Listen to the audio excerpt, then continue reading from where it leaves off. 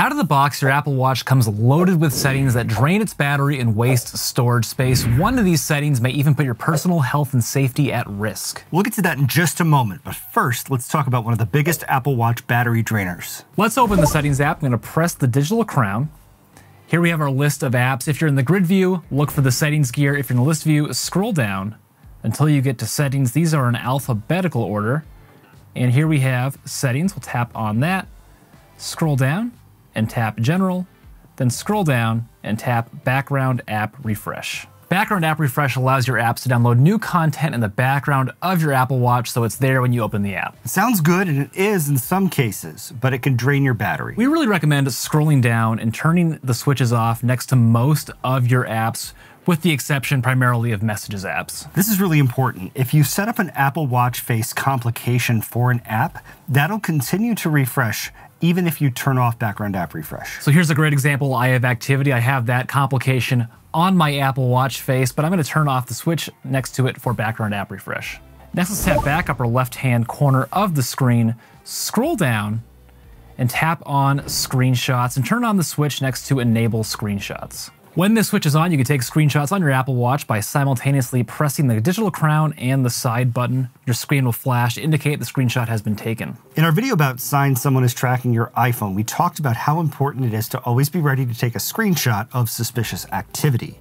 That's why this is so important to know how to do. To view your Apple Watch screenshots, open the Photos app on your iPhone, scroll down, and tap Screenshots, and they'll be in here. Kind of hard to pick them out, but here's a pro tip. If you tap the three dots in the upper right-hand corner of the screen, and then tap Aspect Ratio Grid, you'll get the nice square Apple Watch screenshots as opposed to the rectangular iPhone screenshots. Just like our last setting, this next one is essential for protecting your privacy. On your Apple Watch, tap back upper left-hand corner of the screen. One below screenshots is profiles. Tap on that and check to see if any configuration profiles have been installed on your Apple Watch. Configuration profiles set your Apple Watch up in a very specific way, and they're used by beta testers, schools, and offices, but they can be abused by bad actors like Ben Affleck.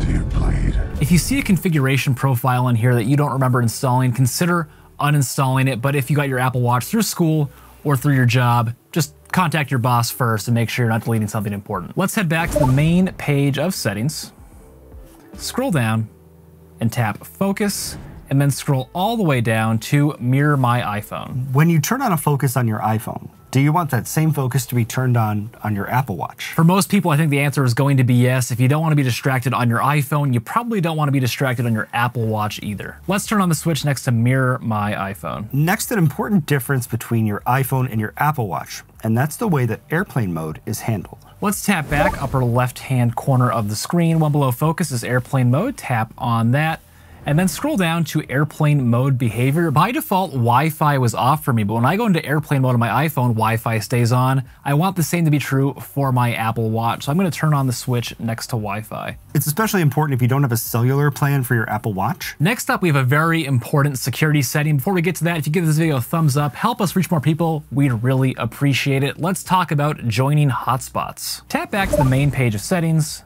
scroll down, and tap Wi-Fi, and then scroll down to Auto Hotspot Settings, and then tap Ask to Join. By default, this is set to Ask to Join, but we recommend selecting Never. Definitely don't pick Automatic. You don't want your Apple Watch going around asking to join people's hotspots. First, it's just plain rude, and second, you don't know who's on the other end monitoring your activity. I'll tap on Never, and you'll know it's on when a blue check mark appears to its right. Next up, Always on Display. Every Apple Watch since the 5 minus the Apple Watch SE has supported Always on Display. It gives you quick information at a glance and allows you to see the time all the time. I think Always on Display looks great in app-like settings, but when you're on the watch face, the Always on Display is just way too bright. So on our watch face, let's go back to the main page of settings.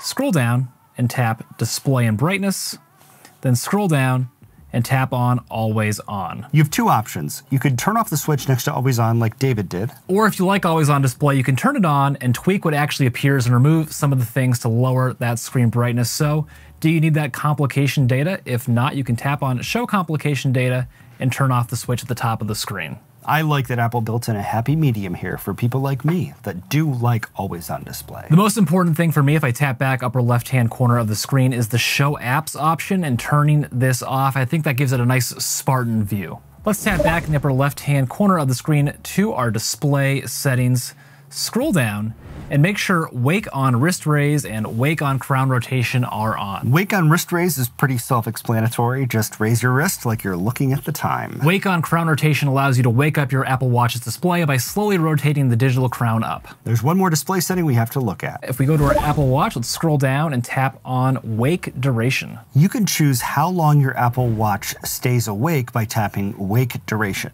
And you could choose either 15 or 70 seconds. Typically, I'm just checking the time or my activity ring, so I like 15 seconds. If you choose 70 seconds, just keep in mind the longer your display is on, the more battery it's going to drain. Apple, why 70 seconds? It doesn't make any sense. Let us know. If you know, leave a comment below and tell us. Yeah, help us. This is breaking my brain. You know it only takes a few seconds, hitting that subscribe button right below this video. It helps us out a lot. This next setting is one of my favorites. App View. Check this out. Let's head back to the main page of our Apple Watch settings. Scroll down and tap App View. We've got Grid View and List View. Which do you prefer? I prefer List View because, call me crazy, but my brain isn't laid out in strange honeycomb patterns to find apps. Alphabetical order, though, I've learned that since I was a kid. I like List View as well. Keep it alphabetical, easy. I'll get there eventually. I just feel so, where's It's overwhelming. It's overwhelming. It's too much. You're too much. Imagine Siri. if your iPhone home screen was like this, where you had one home screen and all your apps were sort of laid out like this, Yeah. it wouldn't work. Is there a better way to do this? Leave us a comment. Tell us. There has to be a middle-of-the-road solution. This next setting will help prevent you from losing your hearing. Literally, let's tap back to the main page of settings, scroll down, and tap on Sounds and Haptics, then scroll down and tap on Headphone Safety. And that setting is Reduce Loud Sounds. When this is on, your Apple Watch analyzes the audio coming through your headphones and reduces sounds that are over a certain decibel level. If we scroll down, we'll find Reduce Loud Sounds, tap on that, and turn on the switch next to Reduce Loud Sounds. According to a CDC study, 90 decibel noises can cause hearing damage in less than 3 hours. I've been kind of resistant to this feature in the past, but I'm definitely warming up to it. Let's tap back 2 pages to our main Sounds and Haptics page in Apple Watch settings, scroll down, and take a look at the switch next to Haptic Alerts. Even Apple admits that haptics, like haptic keyboard feedback on an iPhone, can drain battery life. For example, if we scroll down, we see Crown Haptics. It gives you a haptic response when you're scrolling with the crown. Feels kind of cool. Is it totally necessary? Not really. You can go ahead and turn that switch off if you don't care. It's wintertime, David, and that's why this is the season we like to talk about fall detection. I have never slipped and fell and lacerated my eyebrow and had to get stitches. Anyway, let's talk about fall detection. Tap back to the main page of settings on your Apple Watch, scroll down, and tap SOS. Then tap Fall Detection. By default, this is set to only on during workouts, but you might want to set it to on all the time. This feature is made for you, frat bros, who like to body slam each other and, whatever frat bros do. Yeah. I don't know. I was never in a slammed. fraternity. I wasn't either. Yeah, surprise. You're getting body slammed. It thinks you fell. Yep. That's why you want to have workouts only on, so that when you're with your bros, go to town. If this is a feature you want all the time, maybe you're prone to slips on icy sidewalks, consider turning on Always On. There's no setting for it, but this is pretty cool. Apple Watches can apparently detect gunshots too. Theoretically, law enforcement could mount an Apple Watch to a drone and then have it listen for gunshots and triangulate where they're coming from. The Apple Watch is amazing. One of its standout features is its great battery life, but there is one more battery setting we need to turn off. Let's tap back to the main page of Apple Watch settings, scroll down and tap Battery, then scroll down and tap Battery Health, and then scroll down and turn off the switch next to Optimized Charge Limit, and then select Turn Off. This is like optimized battery charging on your iPhone. Your Apple Watch learns from your daily routine when to charge itself up to 100%. But we recommend turning this switch off because there are 2 other settings you need to turn on for this to work, and we don't like those settings at all. We'll show you what those settings are in just a minute, but first we'll take a quick detour into the App Store. Let's head back to the main page of your Apple Watch settings, scroll down, and tap App Store. The first thing to look at is automatic downloads. When this is on, apps you install on your iPhone and iPad also show up on your Apple Watch, which is super annoying and takes up a lot of unnecessary storage space. Make sure the switch next to automatic downloads is off. Then let's tap back upper left-hand corner of the screen, scroll down, and tap on Mindfulness. The first thing to take a look at here is reminders. I don't want mindfulness reminders. I want to be stressed and anxious all day long. Right, I don't need to be reminded to be mindful. If you like these reminders, feel free to leave them on. I get annoyed by them. I'm going to turn both of those switches off. You know, if you're already a 10 out of 10 in mindfulness, David, what the hell's the point of that? The same goes for our weekly summary. Let's scroll down. Weekly summary. Do I need a summary of the mindfulness reminders that I'm not doing? No. No, you don't. You're already mindful of it. I'm already mindful of the mindfulness. Yeah. Let's turn that switch off. What about audio meditations, David? Well, by default, your Apple Watch downloads audio meditations. If we scroll down here, add new meditations to watch. It only deletes these meditations after you've listened to them. What if you don't listen to them? Well, then your Apple Watch is just downloading things that you're never going to use, filling up storage space. It's a waste. I'm going to turn that switch off. If you like the meditations and use them, leave it on. One thing that frustrates some of our viewers is how fast we speak. That's why we created PDFs for our channel members, who for the low price of $5 a month get to interact with us and get these kinds of setup guides for their Apple devices. We've made them for iPhone and now we're making them for Apple Watch too. Click that join button below this video.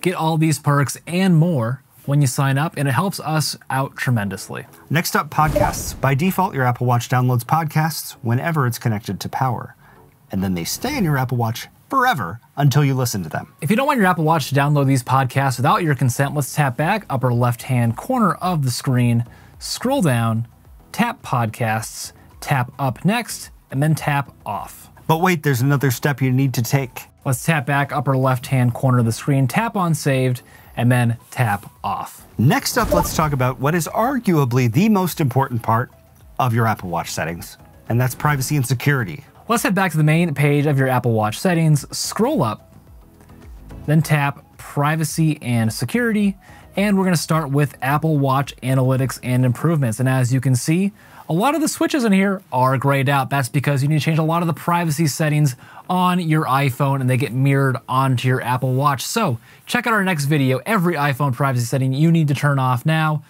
It's appearing on the screen. Click it, check it out, watch that video. It's good.